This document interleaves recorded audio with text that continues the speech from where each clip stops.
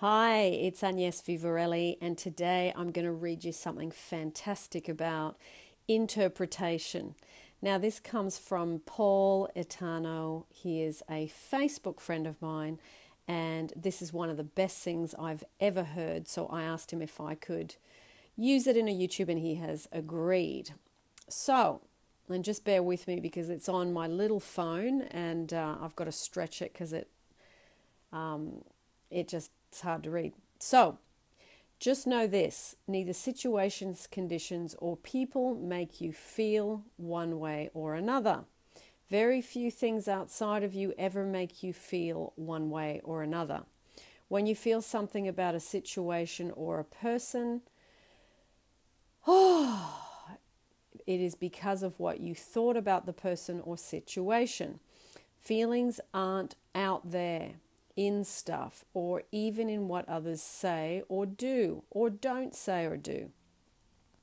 We feel however we feel due to how we think about whatever occurs or what someone says or does. With regards to how we feel, we are the ones who make ourselves feel how we feel by how we think about things. Okay. Now, with this YouTube, you might need to rewind and re-listen because there's a lot of good nuggets in here. If you don't like how you've been feeling, if you don't like how you've been feeling, even if it's how you've been feeling about yourself, you can change it. Just change how you are thinking about the thing. I learned this in my mid-20s, and I'm 66 now, and it has completely turned my life around for the better. I use this fact every day of my life, and it continues to make the biggest difference in all these years since then. You have the power to determine how you feel, regardless of your conditions or what other people say or do.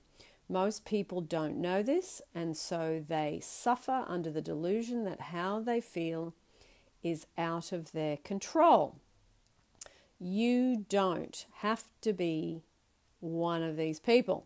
You can learn to use your thoughts to feel how you want to feel. We create our own heaven or our own hell. Your thoughts can imprison you or set you free. Complications, conditions, or people do not upset you, but the way you think about them causes your upset. Freedom is not possible until we discipline and retrain our minds.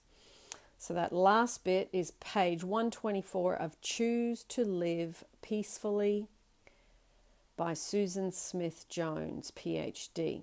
If you say, I just can't help the way I feel, you will only make yourself a victim of your misery.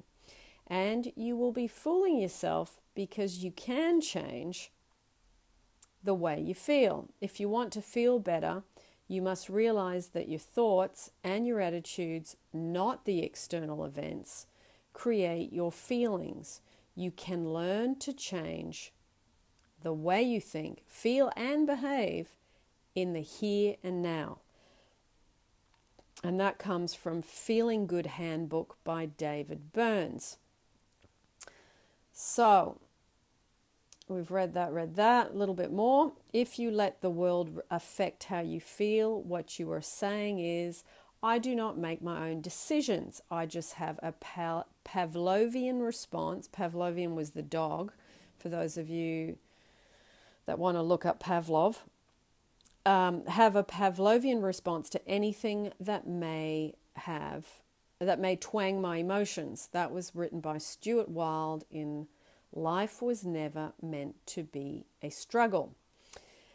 Last couple of paragraphs. I can't emphasize this strongly enough. If you haven't been able to feel how you want to feel and haven't been able to get yourself to do something you want to do, then you are being victimized by your own disempowering thoughts, beliefs, and attitudes. And that's by Mike Brescia, President, Think Right Now International.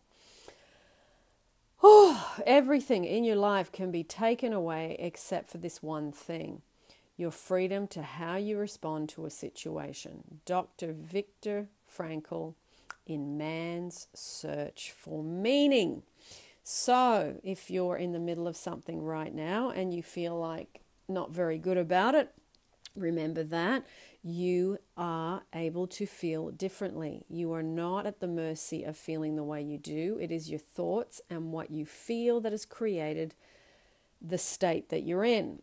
So, yeah, this reading has really got a lot of nuggets in it. So if you go back, if you're feeling disempowered or affected by someone, go back and read it or listen to it and see if you can work out what it is you can do to ease the feeling you got going on and to change it into something much more empowering through changing your self-talk.